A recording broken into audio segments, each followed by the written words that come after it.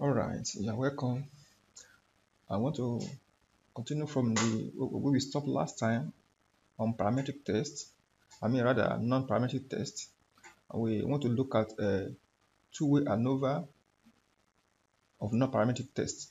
Last time we have looked at a two-way ANOVA based on parametric test, but now we want to look at it using non-parametric test. So we are looking at a aligned rank transform ART. So this particular test will allow us to do two-way ANOVA for non-parametric test. Of course, it uses the same data set, one numerical and the two categorical variables, all right, with different groups. So if you remember, we define a two-way ANOVA that is used to examine the effect of two categorical independent variables on a continuous dependent variables.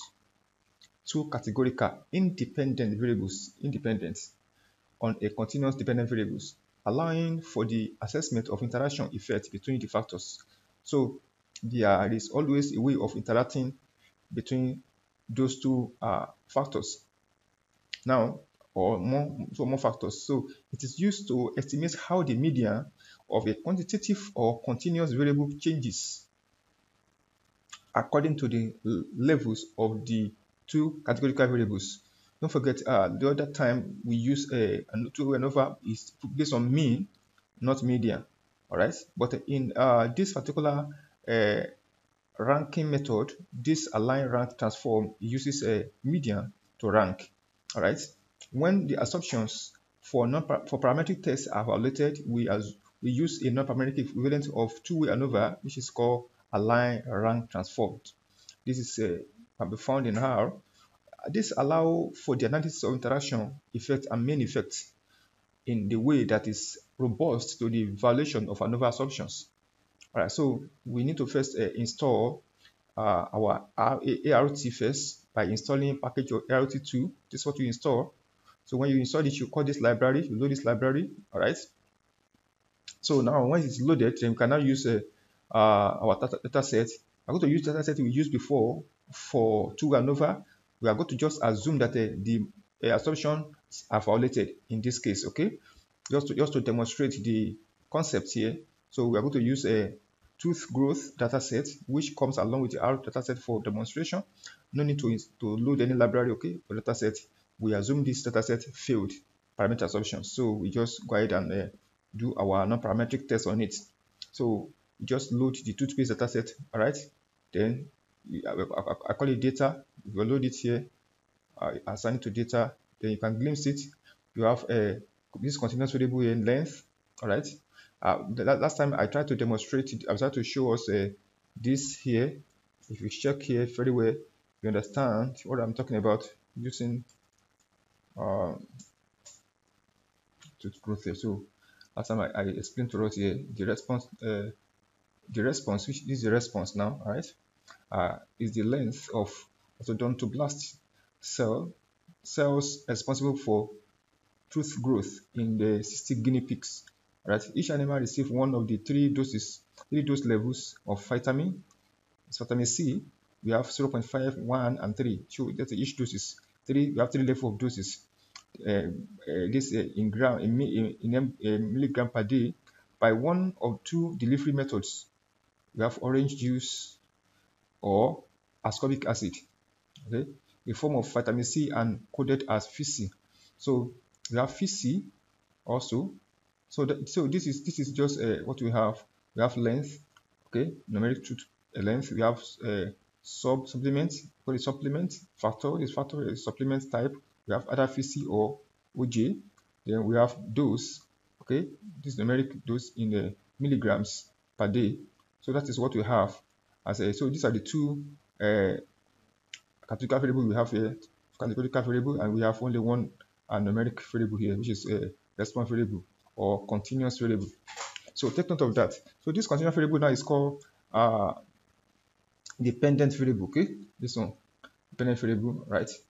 So we just try to run our categorical variable on it and see. So that is what we did in ANOVA. So we are going to repeat the same thing here actually, but now we are using a medium a median to rank it and see what we get. So we have run our data. So the next thing we want to do is to we have glimpse now. We can also see the contingency table for this. Now we have for the first under each supplement we have doses 0.5, 1, and 2.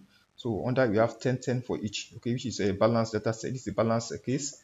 All right, so we can now convert our factor to if you check very well, you see that this one is already factor, so this one is not factor, so you need to convert this one to factor. All right, but I just do the same time again afresh. Okay, this already done. This one is not usually needed. Okay, so this you need this 13 to be factored. So but I just do the same so that you can see that you can just run this. All right, so now we want to create a ggplot to see what we are talking about. So you can just run this. All right, so this is our ggplot. We have supplement, we have OJ, and we have VC under our supplement. Okay, orange juice and vitamin C. That's what it means. Okay, so we have doses 0.5, 1, and 2. All right, so this is our length of the peak. So you can see the toothpick length. So these are what you have as a structure. You can see they are not the same apart from this showing a median here. All right, it's looking very close here. So now we can also look at the median here. If you can see here, median. Let's see, we have 12, we have 23, we have 26, we have 17, we have 16. You can see there's this one here. The median of this and this is the same for both here, and here. This one you are seeing here, they have a equal median here.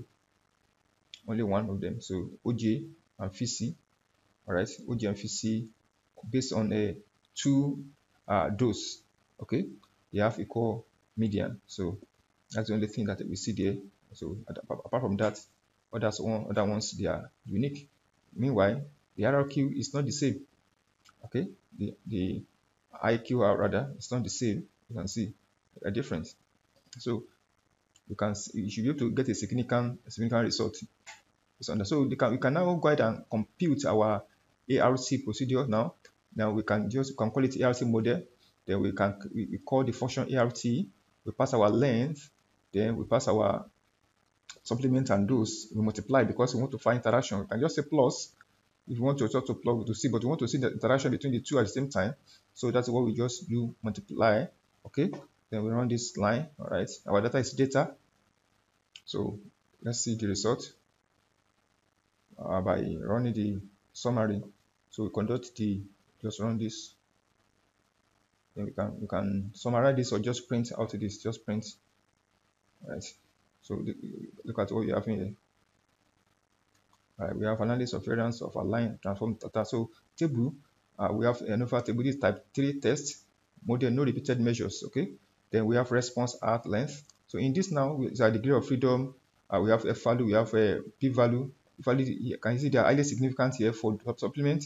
Also for those interaction also is significant. 0.03 is less than 0.05. So that means there's interaction. All right.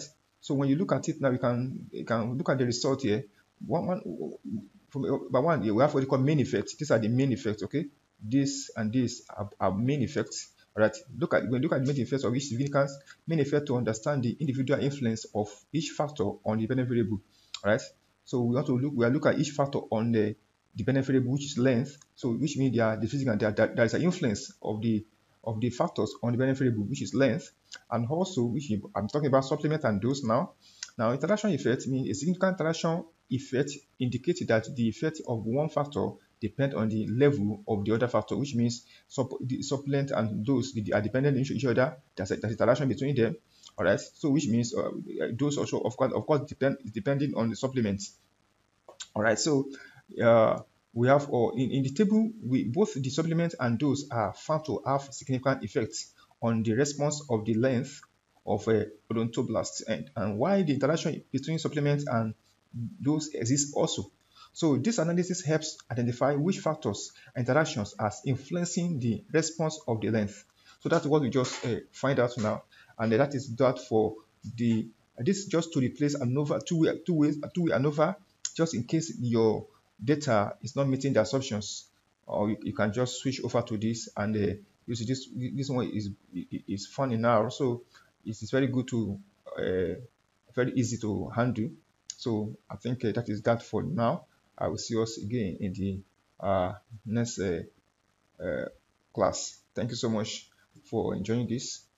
So if you have not yet subscribed, you can go ahead and do that so that you can see more of the videos. Thank you.